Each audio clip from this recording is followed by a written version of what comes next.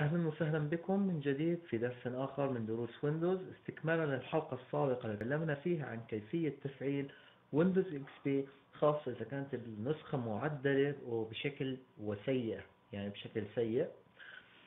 راح نتكلم هسه في ويندوز 7. إذا طبعا في ويندوز 7 يعني ما لاحظت إنه في نسخ معدلة من ويندوز 7. متوقع يعني دائما لما كنت ادور في النت كنت الاقي نسخ خام، يعني عمري ما صادفت انه في نسخة معدلة ويندوز 7 على عكس ويندوز اكس بي في نسخ معدلة.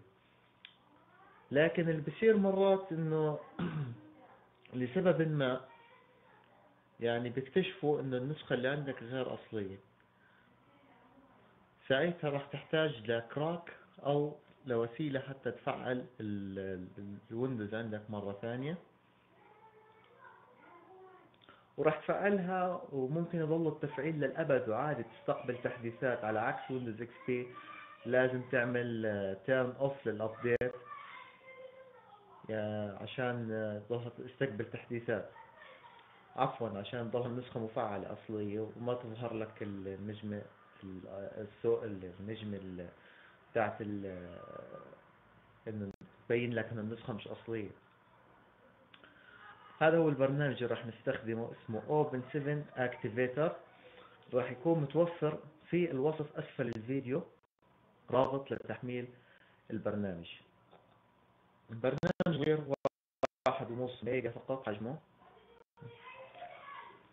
وبنفع لتفعيل جميع نسخ الويندوز، سواء كنت تستخدم 7 ستارتر ويندوز 7 ستارتر ولا التيميت ولا هوم بيسك ولا هوم بريميوم ولا بروفيشنال، يعني مهما كانت النسخة 7 الموجودة عندك راح يقوم بتفعيلها.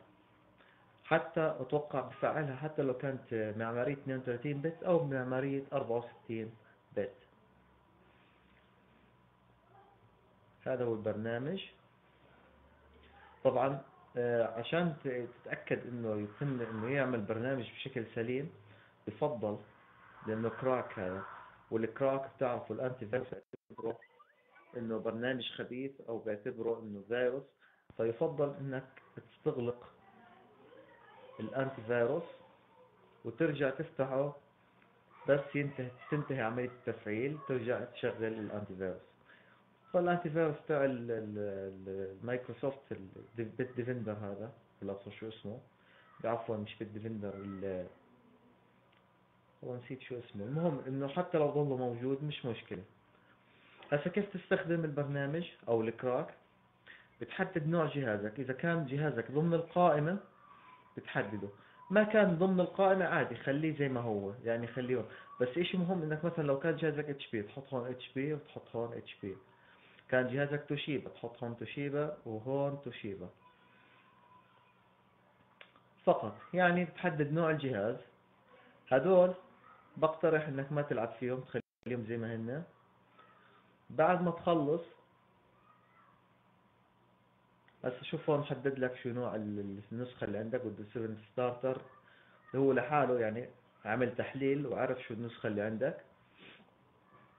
هسه بعد ما تخلص تعمل انستول وبتستنى حتى يقوم بعملية نسخ، زي ما تشوف السيريال نمبر هذا حتى يفعل النسخة عندك، وراح يقوم البرنامج.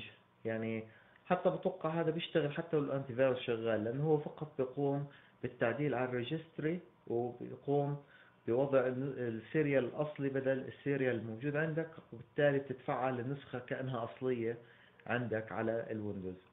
بعد ما تخلص تضغط على انستول. طبعا بعد ما يخلص البرنامج من تنزيل او التعديل على الريجستري راح يطلب منك انه يعمل ريستارت للجهاز.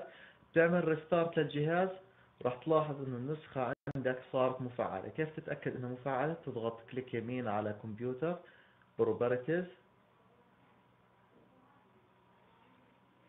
راح تلاحظ هون بالاخير عند ويندوز اكتيفيتيشن، تستنى حتى تظهر لك شو الحالة هون.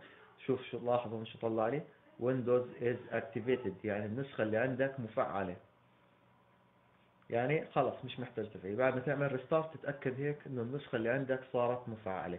طبعا زي ما قلت راح يكون رابط هذا البرنامج متوفر في الوصف أسفل الفيديو إن شاء الله. إذا كان هذا درسنا لهذا اليوم، بتمنى أن يكون قد نال إعجابكم حتى يحين موعد درس جديد. أستودعكم الله الذي لا تضيع ودائعه، والسلام عليكم ورحمة الله.